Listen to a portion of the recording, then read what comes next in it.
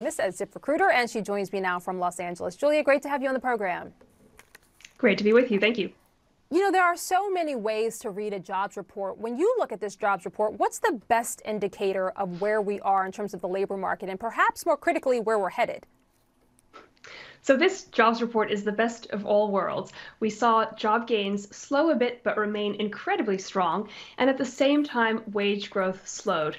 The labor market kind of looks a bit like it did before the pandemic, when job growth was fast, when participation kept rising, especially among women, and so we could actually sustain that level of job growth, and it was non-inflationary because participation was picking up. That was the key in this report, labor supply growing again.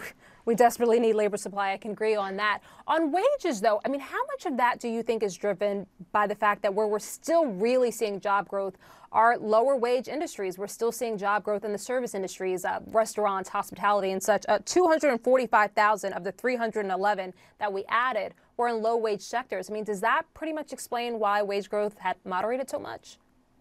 Yes, it does. I mean, so part of this is that change in the industry mix of the jobs being added. Right now, job growth is concentrated in those low-wage, customer-facing industries. And that's a change in this report from what's happened in the prior months. For months and months and months, we've had unusually, sort of unprecedentedly broad-based job gains across the entire economy. Now, industries that are more sensitive to rate increases are showing a slowdown. They're pulling back, whereas those customer-facing industries are continuing to charge ahead and higher very rapidly. Do you agree that we are really starting to see a tale of two economies emerge? We're starting to see for the higher paid, more white collar jobs, we're seeing those job gains start to slow. But in the parts of the economy where, one, we're still spending in terms of the service industries, but also the lower wage jobs, the more consumer facing jobs, we're still seeing that part of the economy pick up steam. Yes, and in many ways, though, that is a tale not of two stories, but of one, of convergence, of wage compression, of the bottom coming up and joining the top. So, if any part of the economy has to hurt, a white-collar recession is probably far more tolerable than a blue-collar recession. Relatively few jobs so far have been affected by job losses. The industries that are hardest hit right now are fairly small, and large industries that are at risk of job losses in the future if the housing market doesn't recover, like construction, are still for now doing remarkably well.